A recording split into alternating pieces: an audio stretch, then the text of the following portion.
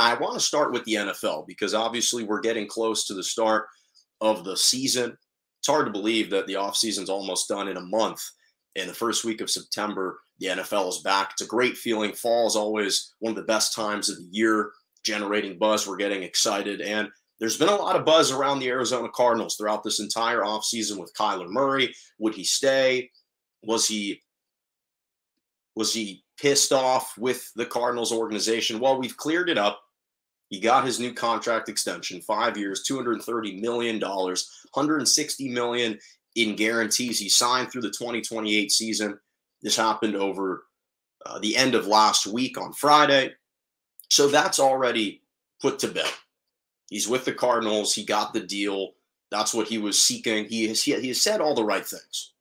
He has said all the right things since he signed this contract, that he's always wanted to be here the entire time, that there's no place he'd rather be. So from a PR standpoint, he's doing what he needs to do for damage control. He and his agent are trying to bounce back after what was a bit of a turbulent offseason, to say the least. We obviously know that Kyler is a little bit of a diva.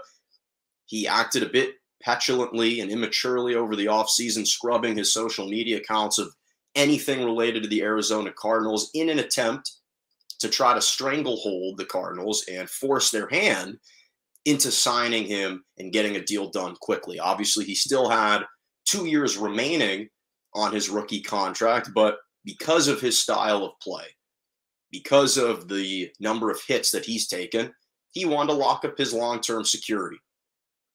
And he knew and he knows that his style of play isn't conducive to staying healthy beyond perhaps another contract. And he wants to sign up that long-term security. So from that perspective, I completely understood his decision to pursue a new contract, to be aggressive with it.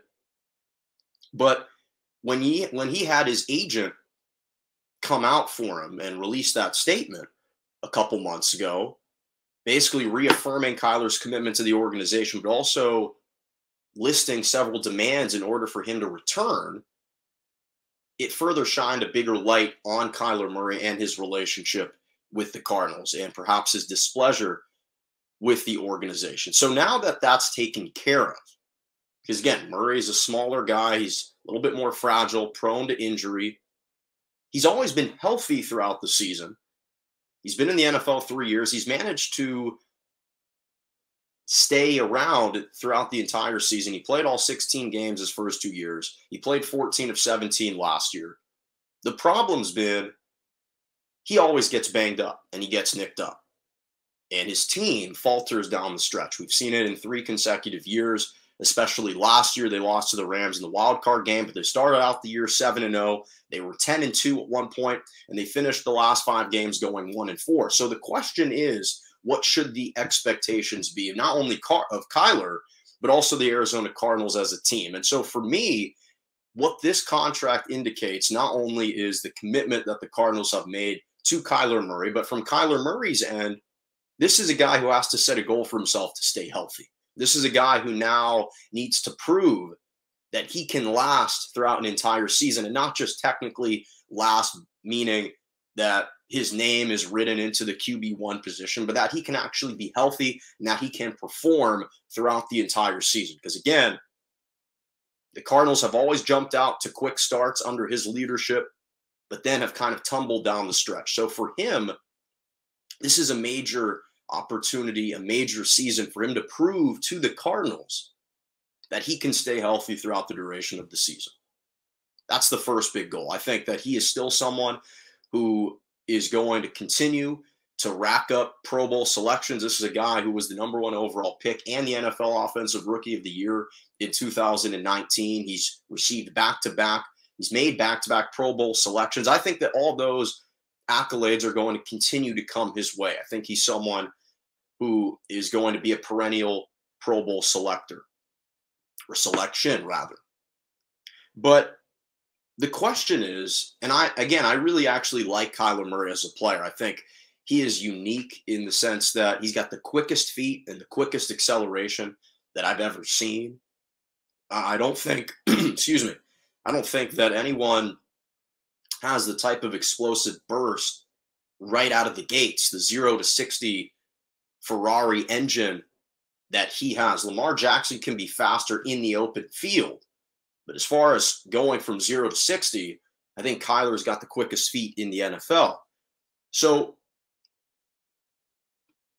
for Kyler, that's the individual expectation, is that he's going to stay mature. He's going to lead the Arizona Cardinals consistently to the postseason. And that's the expectation that the Cardinals should have for themselves as an organization signing this new deal. Obviously, they understand that you can't accomplish anything in the NFL without a very, very good quarterback. They recognize that they've got one of a handful of excellent quarterbacks in their building, and they wanted to lock him up. But what that means is that this should be a perennial playoff team. This should be a perennial wild card team at the bare minimum. And when you look at the NFC, you look at the future of the NFC during the length of this contract and which teams are still going to be viable during that time.